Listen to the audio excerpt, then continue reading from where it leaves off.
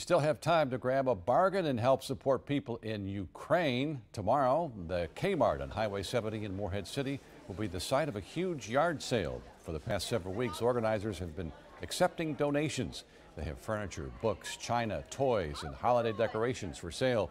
They're also accepting cash donations. Sandra Kunman, a volunteer, explains why this is so important to her. I am Ukrainian descent. I live in New York, and now I'm here in Newport, North Carolina. We feel very strongly that anything we can do to help these poor people, we are helping, and today is our first day. The event is sponsored by local churches and businesses. The yard sales open tomorrow from 6 in the morning until 5 in the evening.